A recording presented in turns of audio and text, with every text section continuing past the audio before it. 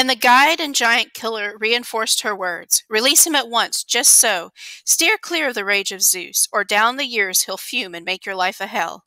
With that, the powerful giant killer sped away. The queenly nymph sought out the great Odysseus, the commands of Zeus still ringing in her ears, and found him there on the headland, sitting still, weeping, his eyes never dry, his sweet life flowing away with the tears he wept for his foiled journey home. Since the nymph no longer pleased. In the nights, true, he'd sleep with her in the arching cave, he had no choice, unwilling lover alongside lover all too willing. But all his days he'd sit on the rocks and beaches, wrenching his heart with sobs and groans and anguish, gazing out over the barren sea through blinding tears. So coming up to him now, the lustrous goddess ventured. No need, my unlucky one, to grieve here any longer. No, don't waste your life away. Now I am willing, heart and soul, to send you off at last.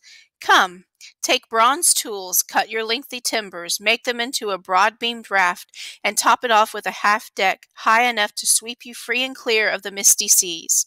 And I myself will stock her with food and water, ruddy wine to your taste, all to stave off hunger, give you clothing, and send you a stiff following wind, so you reach your native country all unharmed. If only the gods are willing. They rule the vaulting skies. They're stronger than I to plan and drive things home. Long-enduring Odysseus shuddered at that and broke out in a sharp flight of protest.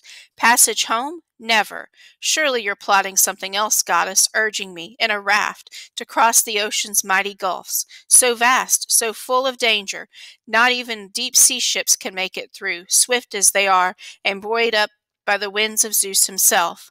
I won't set foot on a raft until you show good faith, until you consent to swear, goddess, a binding oath.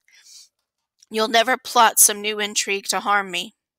He was so intense, the lustrous goddess smiled, stroked him with her hand, savored his name, and chided.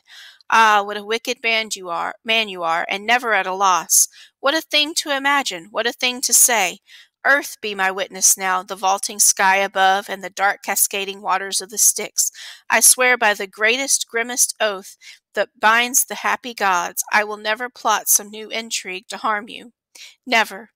All I have in mind and devised for you are the very plans I'd fashion for myself if I were in your straits. My every impulse bends to what is right. Not iron, trust me, the heart within my breast. I'm all compassion. And lustrous Calypso quickly led the way as he followed in the footsteps of the goddess. They reached the arching cavern, man and god as one, and Odysseus took the seat that Hermes just left, while the nymph set out before him every kind of food and drink that mortal men will take. Calypso sat down face to face with the king, and the women served her nectar and ambrosia. They reached out for the good things that they lay at hand.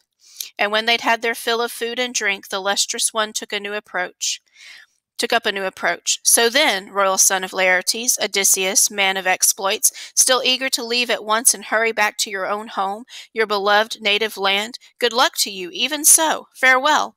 But if you only knew, deep down, what pains are fated to fill your cup before you reach that shore, you'd stay right here, preside in our house with me, and be immortal. Much as you long to see your wife, the one you pine for all your days, and yet I just might claim to be nothing less than she, neither in face nor figure. Hardly right, is it, for mortal woman to rival immortal goddess? How in build, in beauty? Ah, great goddess, worldly Odysseus answered, don't be angry with me, please. All that you say is true, how well I know. Look at my wise Penelope, she falls far short of you. Your beauty, stature, she is mortal after all, and you never age or die. Nevertheless, I pine all my days to travel home and see the dawn of my return. And if a god will wreck me yet again on the wine-dark sea, I can bear that too, with a spirit tempered to endure. Much have I suffered, labored long and hard by now in the waves and wars. Add this to the total, bring the trial on. Even as he spoke, the sun set and the darkness swept the earth, and now, withdrawing into the cavern's deep recesses, long in each other's arms, they lost themselves in love.